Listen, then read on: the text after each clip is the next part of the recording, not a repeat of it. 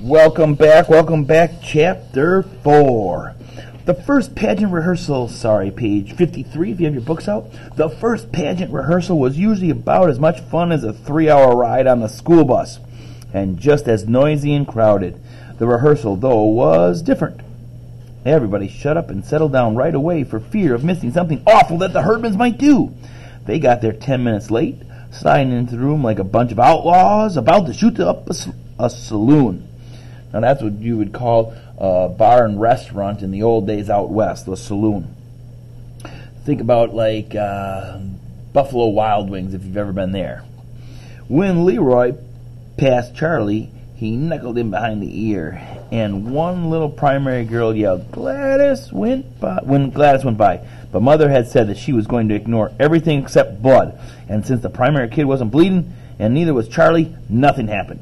Mother said, "And here's the Herdman family. We're glad to see you," which was probably the biggest lie ever said right out loud in the church. Imogen smiled. The Herdman smiled. We called it. Imogen smiled. The Herdman smiled. We call it. Sly and sneaky. And there they sat. The closest thing to criminals that we knew about. And they were going to represent the best and most beautiful. No wonder everybody was so worked up. Mother started to separate everyone into angels and shepherds and guests at the end, but right away she ran into trouble. Who were the shepherds? Leroy Herdman wanted to know. Where did they come from? So now we're getting into the really good part. Remember, we here at Garden Homes, we know all about Jesus, and our job is to tell other people about Jesus. And now somebody asks, and that's our opportunity. Here it comes. Ollie Herdman didn't even know what a shepherd was. Or anyways, that's what he said. What was the inn? Claude asked. What's an inn? It's like a motel, somebody told him, where people go and spend the night. What people? Claude asked. Jesus? Oh, honestly, Alice Wendleton grumbled. Jesus wasn't even born yet. Mary and Joseph went there. Why? Ralph asked. What happened first? Imogen hollered at my mother. Begin at the beginning. That really scared me because the beginning was the book of Genesis, where it said, "In the beginning, God created the heavens and the earth." And if we were going to have to start with the book of Genesis, we'd never get through. The thing was, the Herdmans didn't know anything about the Christmas story. If you don't know anything about the Christmas story, this might be the best place for you to be, church. They knew that Christmas was Jesus' birthday, but everything else was news to them. The shepherds, the wise men, the star, the stable, the crowded inn. It was hard to believe. At least it was hard for me to believe. Alice Wendleton said she didn't have any trouble believing it. How would they find out about the Christmas story? She said they don't even know what a Bible is. Look at Gladys.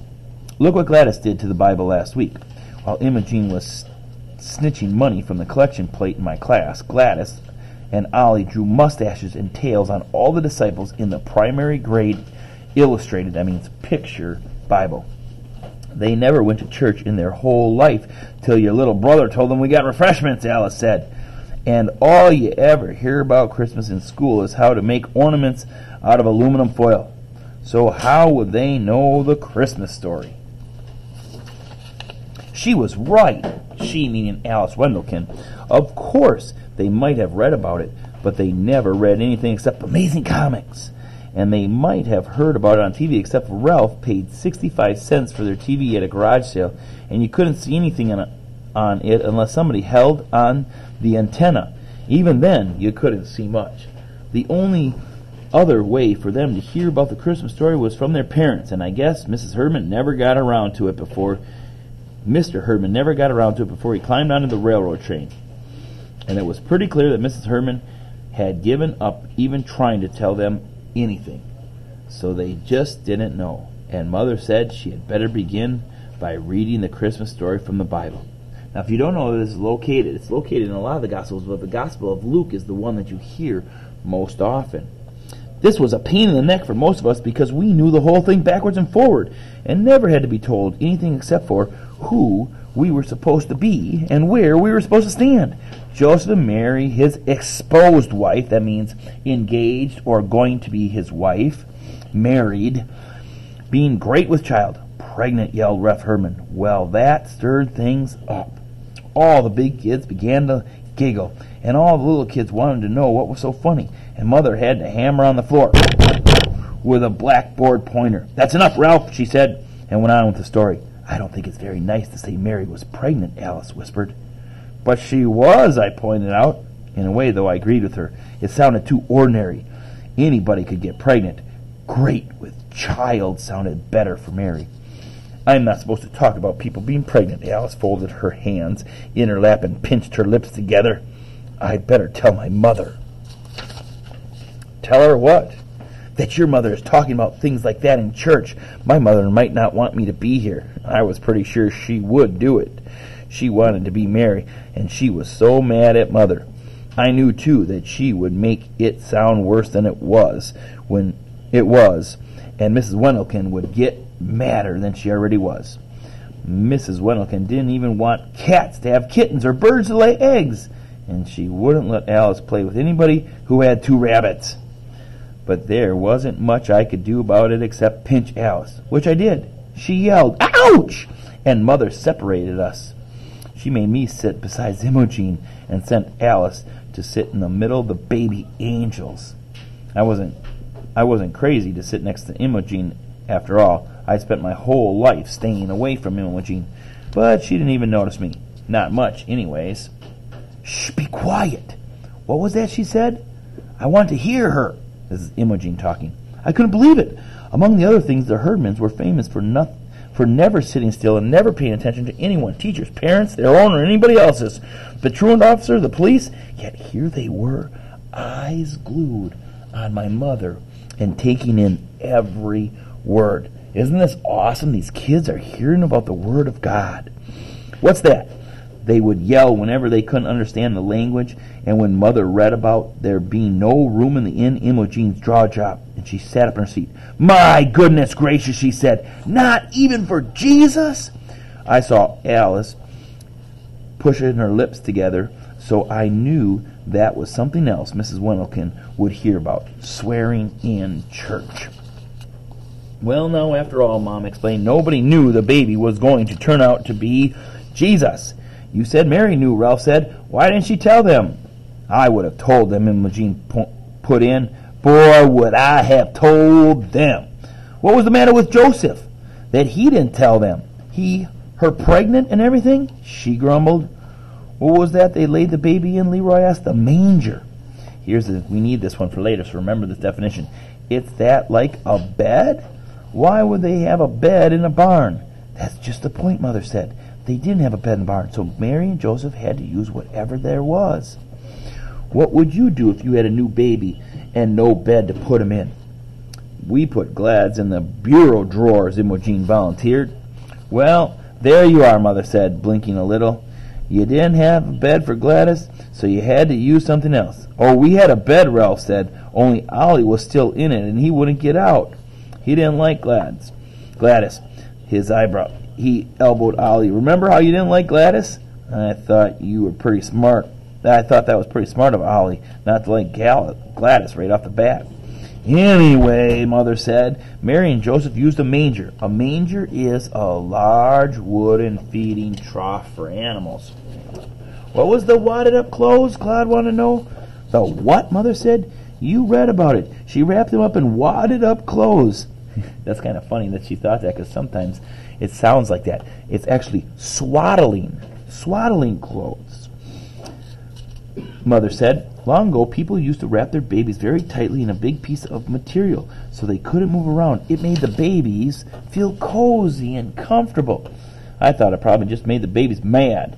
Till then, I didn't know what swaddling clothes were either, and they sounded terrible. So I wasn't too surprised when Imogen got all excited about that. "You mean they tied him up and put him in a feed box?" she said. "Where was the child welfare?" The child welfare was always checking up on the Herdmans. I'll bet if the child welfare had found Gladys all tied up in a bureau of drawers, they would have done something about it. "And lo, the angel of the Lord came upon them," Mother went on, "and the glory of the Lord shone around them, and Shazam!" Gladys yelled, flinging her arms out and smacking the kid next to her accidentally. "What?" Mother said. Mother never read Amazing Comics. "Out of the black night with horrible vengeance, the mighty Marvel!" "I don't know what you're talking about, Gladys," Mother said. "This is the angel of the Lord who comes to the shepherds in the fields, and Out of nowhere, right? Gladys says. In the black night, right? Well, Mother looked unhappy. In a way. So Gladys sat back down, looking very satisfied, as if it was at least one part of the Christmas story that might make sense. I kind of like that part. Shazam! So Gladys sat back. Now when Jesus was born in Bethlehem of Judea, Mother went on reading, Behold, there came wise men from the east to Jerusalem, saying, That's you, Leroy, Ralph said, and Claude and Ollie. So pay attention. What does it mean, wise men? Ollie wanted to know. Were they like school teachers? Yeah, us school teachers are so smart. I love this part of the story, too. No, dumbbell, Claude said. It means like President of the United States. Mother looked surprised and a little bit pleased, like she did when Charlie finally learned the timetables up to 5. Why, that's very close, Claude. She said, actually, they were kings. Well, it's about time, Imogen muttered. Maybe they'll tell the innkeeper where to go and get that baby out of the barn. They saw the young child with Mary, his mother, and fell down and worshipped him and presented him with gifts of gold and frankincense and myrrh. You probably already know what's going to happen now. They're going to be like, what are those things? Because they sound kind of crazy. What's that stuff? Leroy wanted to know. Precious oils, Mother said, and fragrant resins. Now, resins is like lotions. Oil, Imogen hollered. What kind of cheap king hands out oil for presents? You get better presents from the firemen. Sometimes the Herdmans got Christmas presents at the firemen's party. But the Santa Claus always had to feel around the package to make sure they weren't getting bows and arrows or dart guns or anything like that. Imogen always got sewing cards or jigsaw puzzle, and she never liked them. But I guess she figured they were better than oils. Then we came to King Herod, and the Herdmans had never heard of him either. So Mother had explained that it was Herod who sent the wise men to find baby Jesus. Was it him that sent the crummy presents? Ollie wanted to know. And Mother said it was worse than that. He planned to have the baby Jesus put to death. My goodness gracious, Imogen said. He just got born and already they're out to kill him? The Herdmans wanted to know all about Herod, what he looked like and how rich he was and whether he fought wars with people. He must have been the main king, Claude said, if he could make the other 3 do what he wanted them to do. If I was a king, Leroy said, I wouldn't let some other king push me around. You couldn't help it if he was the main king. I'd go be king somewhere else. They were really interested in Herod, and I figured they liked him. He was so mean he could have been their ancestor, Herod Herdman. But I was wrong. Who's going to be Herod in the play? Leroy said. We don't show Herod in our pageant, Mother said. And they all got mad. They wanted someone to be Herod so they could beat up on him. I couldn't understand the Herdmans. You would have thought that Christmas story came right out of the FBI files. They got so involved in it, wanted a bloody end to Herod. Now, they want a bloody end to Herod because they want to protect Jesus. They were worried about Mary having her baby in a barn, and they called the wise men a bunch of dirty spies. And they left the first rehearsal arguing about whether Joseph should have set fire to the inn or just chase the innkeeper into the next county. Oh my goodness. I guess it makes me think about this. You know, we just always think about this Christmas story and we read it and it's like, oh yeah, that's just what happened. Could you actually imagine taking a pregnant woman to a barn and having her give birth? We go to fancy hospitals with lots of doctors and nurses. Who was there to help Mary and Joseph? Just some animals? And then what do? They put them in a manger. So the Herdmans, they're on the right track. They're like, man, this Herod's mad. Let's get him. Okay, guys, chapter 5 and 6 tomorrow. Pull out your sheets. Let's take our little quick quiz. So this was the front side we did already. Remember I gave you help with the 4th one? Number 1 for chapter 4. What was it that the Herdman children didn't know anything about when they came to the rehearsals? They didn't know anything about refreshments. They didn't know anything about school. They didn't know anything about Christmas. Or they didn't know anything about pageant. I'll give you a clue. Don't pick pageant. 2. How did the Herdmans feel about listening to the Christmas story? They were bored. They were very interested. They were too busy talking to each other. They fell asleep. Number 3. Where did Gladys sleep when she was a baby? She slept in a a bureau of drawers. She slept in Ollie's crib. She slept in a manger. She slept on the floor. I don't know what they had in there. Number 4. Why did the Herdmans want King Herod to be in the play? They all wanted to play the part of someone mean. They wanted to see how Herod would act. They wanted to turn the play into something awful. They wanted to beat him up. Such a wicked king. Alright guys, that one's done. That one go back into your Tuesday folder. Here's the one that are moving from folder to folder to folder this week. We got these two from chapter 4, Exposed and Manger. Now I think Manger's the easiest one. I think we all know that the manger was the large wooden feeding trough for the animals. That's an I. Exposed. Remember when we were talking about Mary? Mary was exposed to Joseph, which is a fancy old-fashioned word for being married. Alright guys, those two chapters are pretty long. We're probably going to finish this one up on Thursday of this week because we only have one chapter for Thursday. But you can help add those in there. We definitely found the problem today. The Herdmans took over the pageant. You can add some of your characters here in your own time. Otherwise, we'll take a look at it on Thursday.